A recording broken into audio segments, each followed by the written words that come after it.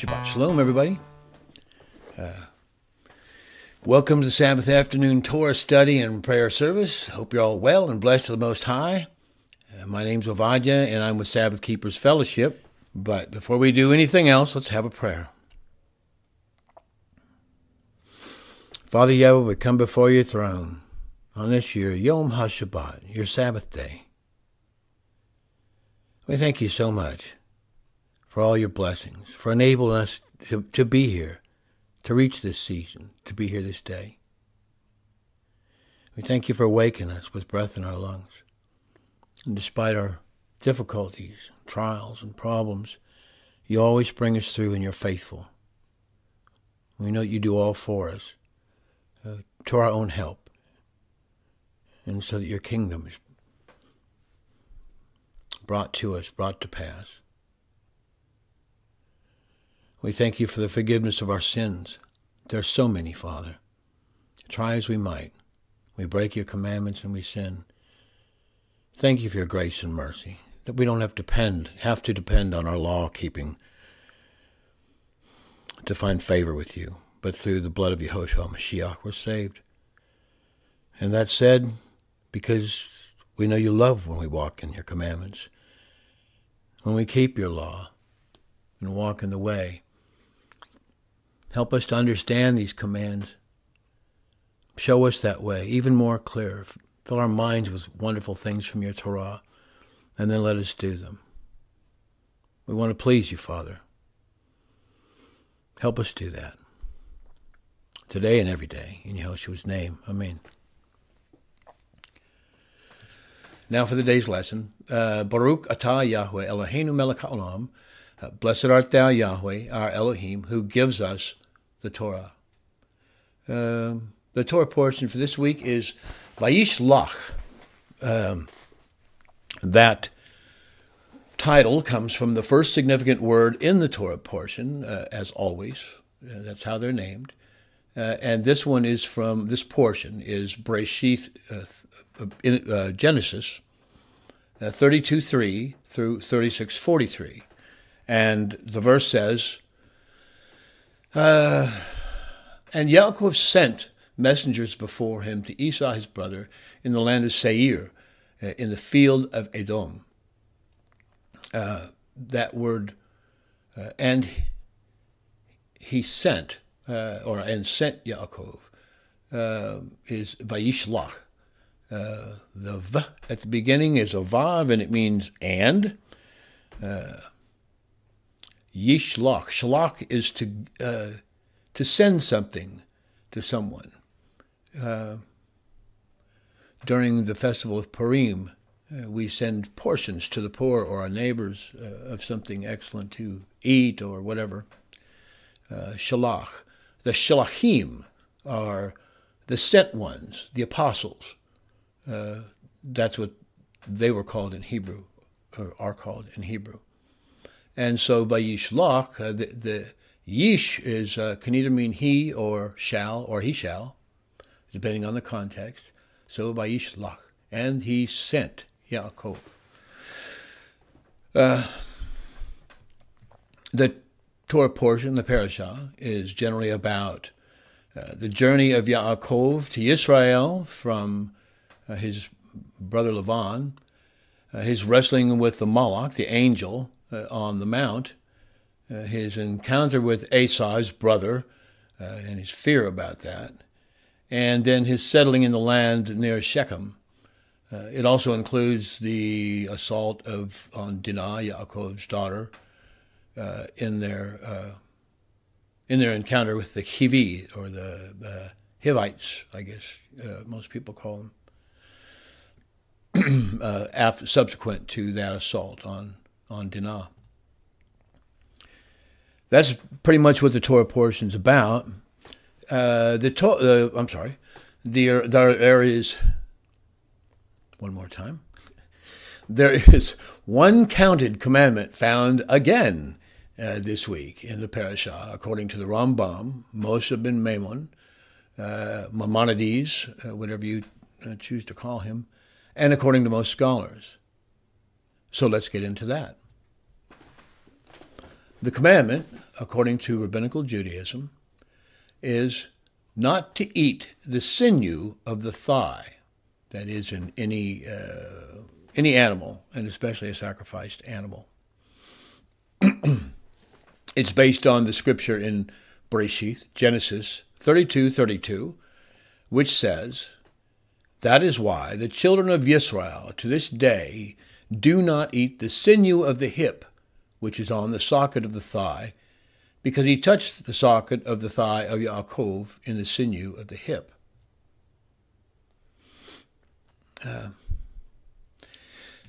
Highly interpretive. In my opinion, that is not a commandment. The Most High is not giving that from his mouth.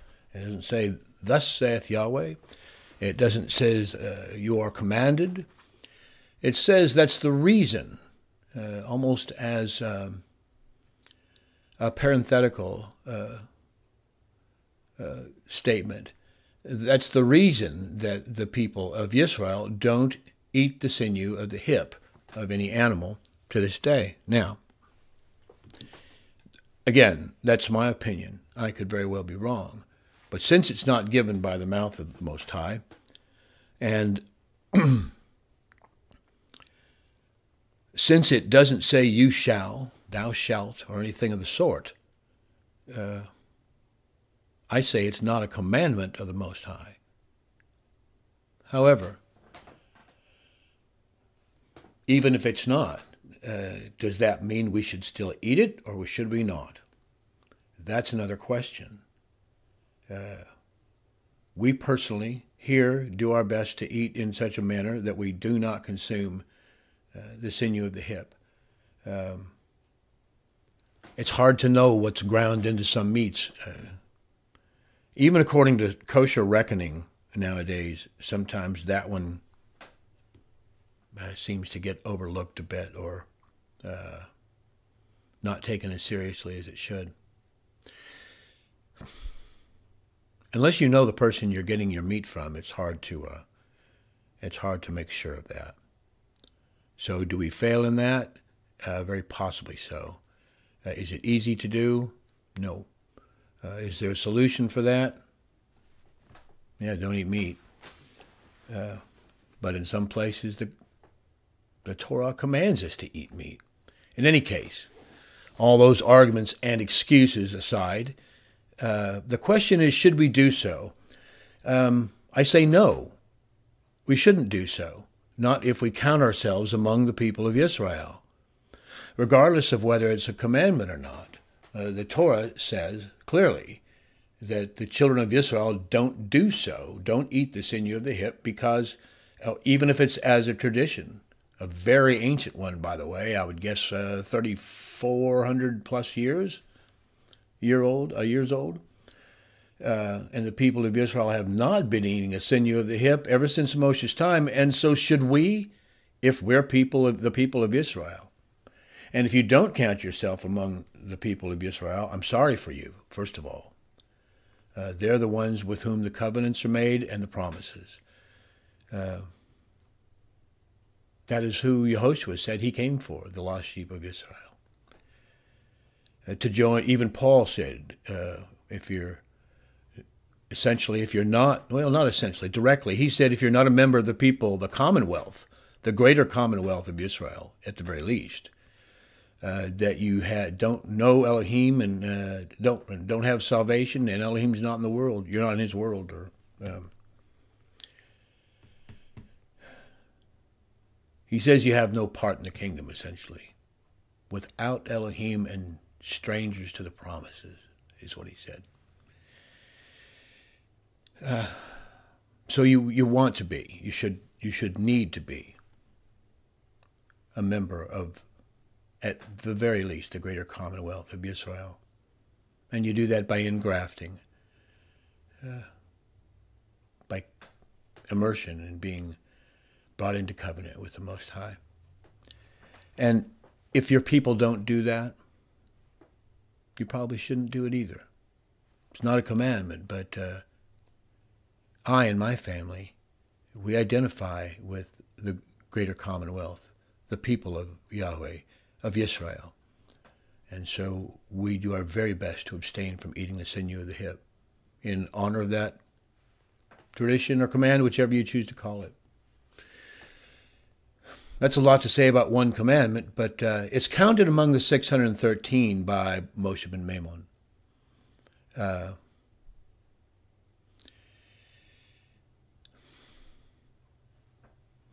If it's not a commandment, that leaves only 612 according to them. So that has us moving into the uncounted commandments for the Parashat. In Parashat Vayyishlach, there is one uncounted command as well, and it's not the same one, obviously. The command is that Yaakov should be fruitful and multiply in the land. It comes from Bereshith, Genesis 35, 11, and 12. And it says, "And Yahweh said to him, I am El Shaddai, be fruitful and increase. A nation and a company of nations shall be from you, and kings come from your body. And the land which I gave Abraham and Yitzchak I give to you, and to your seed after you I give this land." So, it's saying to be fruitful and multiply, to have children, that Yaakov should do so. I would, even though it is definitely a commandment, it's not to us. It was to Yaakov specifically in his time. Could we interpret that spiritually somehow and apply it to ourselves? Well, I don't see why not.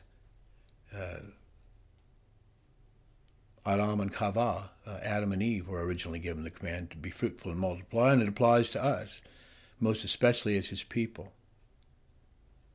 By extension, I suppose, no, I think that you could also extend that to not only physical birth, but raising up disciples for the kingdom, for Yeshua,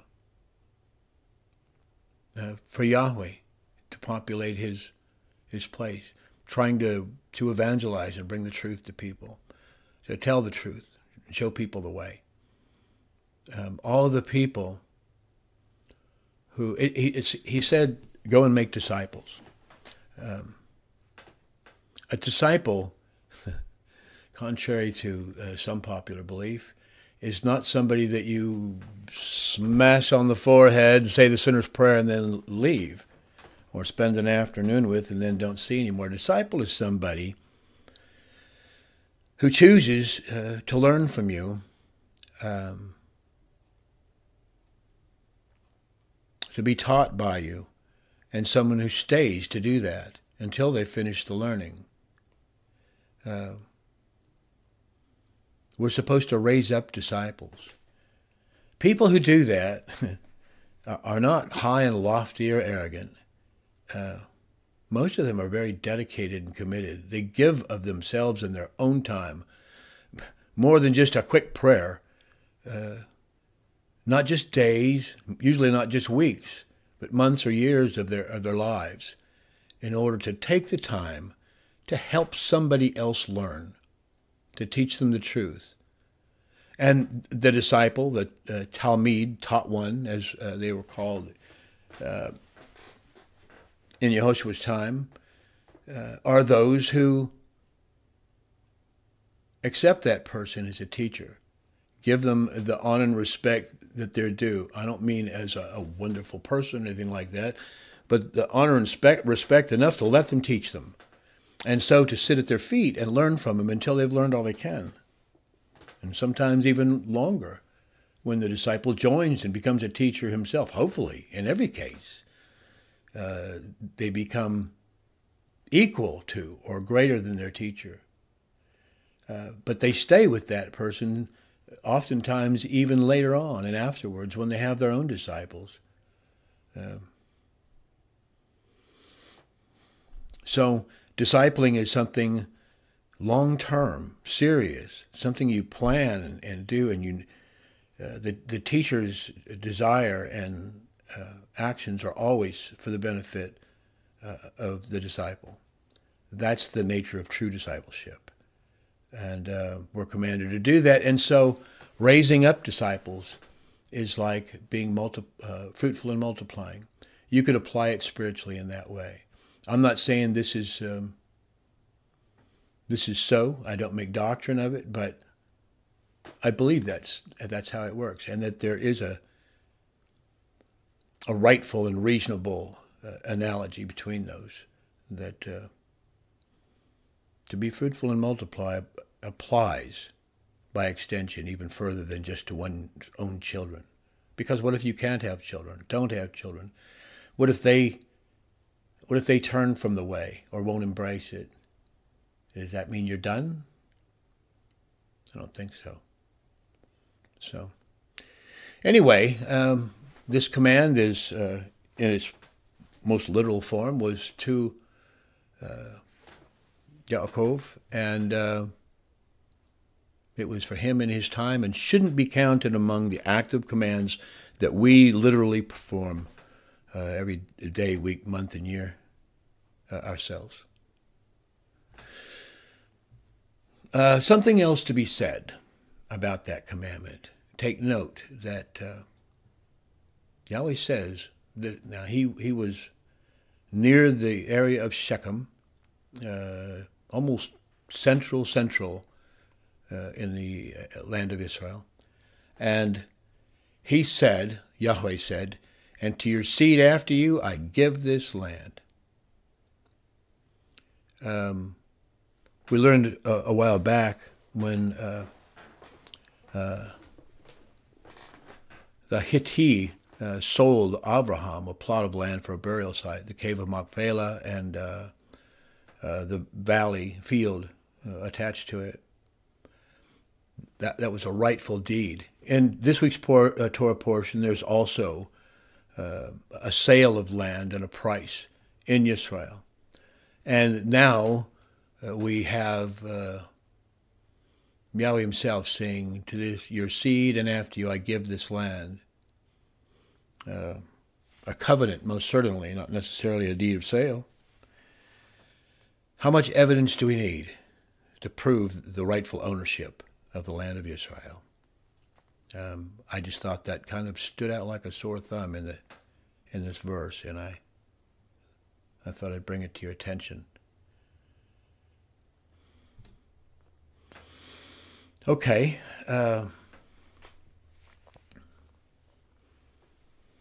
That pretty much concludes the teaching on the commands for this week. One counted, one uncounted by rabbinical scholars, neither of them directly and literally applying to us. So what should we talk about? I gave you some spiritual analogies. How about the land or the area? I don't know how familiar you all are with the geography of this most recent, or this week's Torah portion. And so I thought I'd possibly help you with that. Let's see what we can do. Okay, great. It works. Yaakov was running from Lavan way up here, and he was coming down this way along the Jordan River and past the Sea of Galilee. And then he took a turn, and he came out and crossed the river Yavok, written here Jabbok. His brother, Esau, was living down here in and around Mount Seir, and went up with 400 men to meet him in a confrontation here. And we all know the story, or at least I hope we do. Yaakov was afraid, and he separated his family into groups, and that confrontation turned out to be a reunion of sorts. At its end, Esau went back to Mount Seir, but encouraged Yaakov to come with him down into this region, the region of Edom. Yaakov declined and turned over this way. He said he would come later, but he eventually settled for a time in the land of Shechem, where the encounter with Shechem and his clan or his people occurred, and the assault on Dinah. So that's a little bit about the geography, and I hope it helps you see the picture of how these commands were given and where they were taking place, and what we're put a picture to what we're seeing. Okay. What else? Is there anything else? Of course there is. The subject of Dinah and the assault on her. It's a timely Torah portion. There are things going on in Eretz Yisrael, the land of Yisrael today.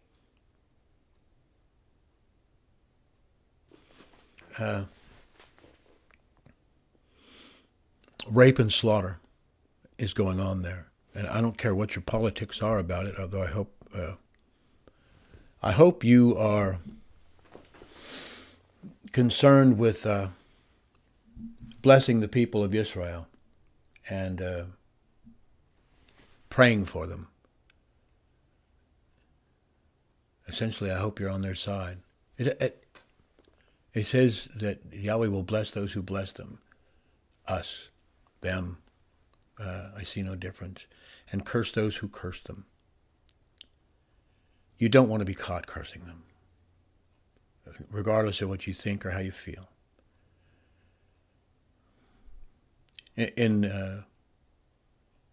In some, we're supposed to pray for the peace of Yisrael. Shalom, shalom, Yisrael.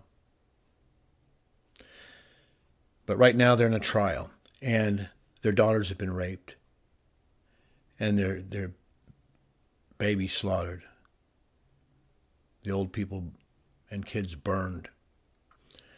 My point being, the sons of Yaakov slaughtered the people of Shechem because of their assault on a daughter of Yisrael. Yaakov was irate and angry about that when he found out afterwards.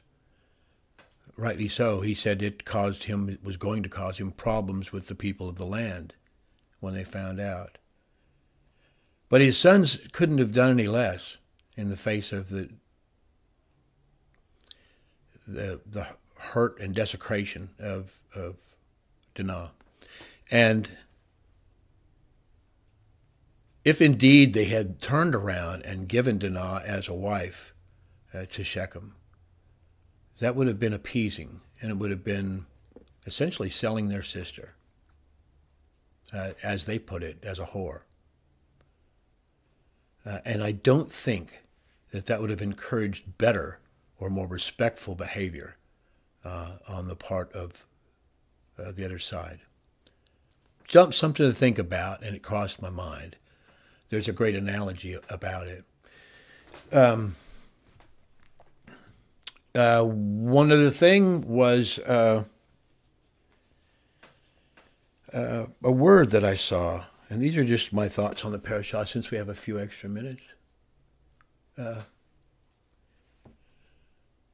There was a word in the parasha, chen. Sometimes it means yes. Most often it means grace. And when I say grace, I mean unmerited favor. Unmerited favor. The word was used in the context of Yaakov's confrontation with his brother Esau. And he asked why, Esau asked Yaakov why he was trying to give him all these sheep and oxen, the gifts. And he said, because I sought to find grace in your sight. And he said it, or that was mentioned 3 times in the Torah portion.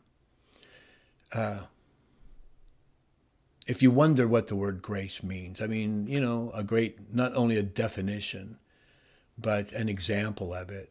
That's one. Yaakov had essentially bought the birthright and stolen the blessing from his brother. And then he ran away. And he knew that Esau was thinking to kill him, planning to kill him. The problem with all that for him was that he hadn't obtained those things in absolute righteousness or according to the rules. He'd been deceptive. At that time, he was still the old heel catcher. He hadn't encountered the angel on the mount and become Yisrael, the righteous man, yet. And he had every reason to expect that he was running from Lavan right into the clutches of Esau, and that it might not go well with him. But where else did he have to go? And he knew Yahweh had given the promise of the land to him and his descendants, so he had to go. And so he had no right to ask any merited favor, any kind of behavior from his brother Esau. And he sought grace because he'd not treated him right. He'd not treated Esau right. And he'd taken advantage of him and literally stole the blessing. Unmerited favor, grace, chen in Hebrew. It's a great word to know.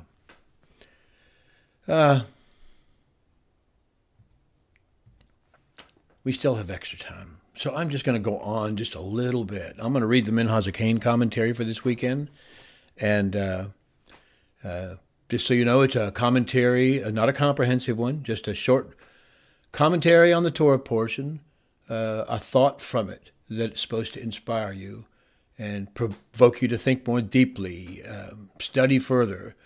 That's what it was done for. It was originally written for a prison congregation who wanted more in their week, more Torah study, more learning. And so this is what their elder gave them. It says, Shalom Aleichem Akim, B'Shem Yahweh Elohei Yisrael. Peace to you, my brothers, in the name of Yahweh, the Mighty One of Yisrael. Vayomer lo Yaakov Ya'amer od Shemka ki im Yisrael ki sarita im Elohim ve'im anashim va'tukal, which translates, and he said, thy name shall not be called Yaakov any more, but Yisrael, for thou hast striven with Elohim and with men and hast prevailed.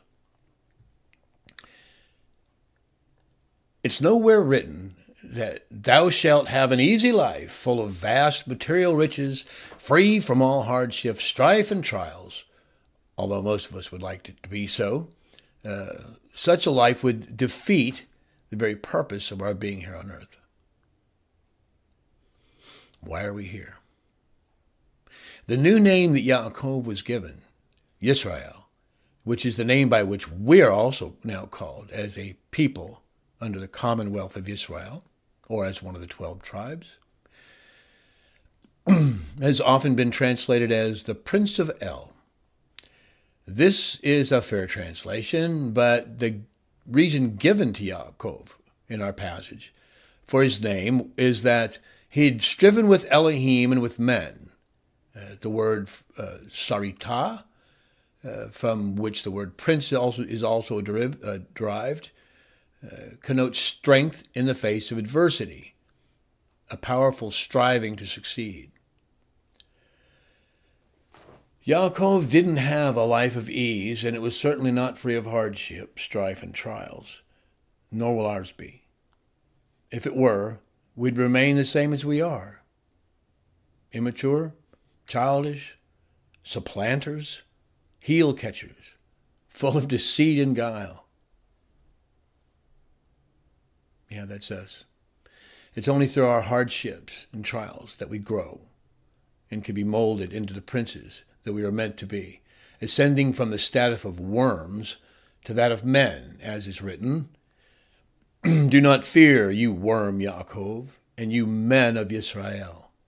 I shall help you, declares Yahweh, your Redeemer.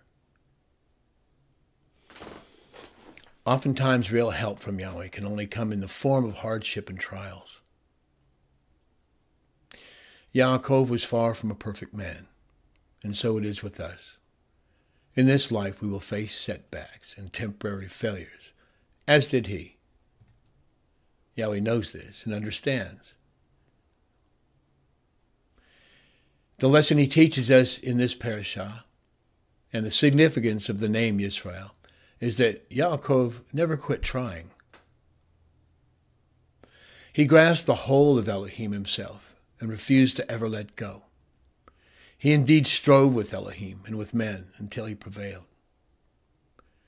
Yehoshua HaMashiach, our Messiah and Master, said, "He who endures to the end shall be saved." Yaakov HaTzadik, his half-brother, said, "Blessed is the man who does endure trial, for when he has been proved, he shall receive the crown of life, which the Master's promised to those who love him." In all your lifetimes, in all of your strivings with both Elohim and with men, may you be one of those who never gives up, but instead endures and prevails. Don't quit. You can be that person. By the grace, mercy, and spirit of the mighty one of Israel, you too, through your trials and successes, and even through your failures, can become a Prince of El. Yeah, even you. Bashalom.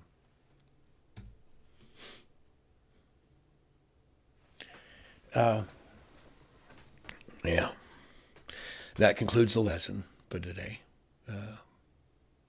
For the commandments and the Sabbath readings, for that matter. I hope you all learned and benefited once again. It is really my privilege to be able to bring this to you.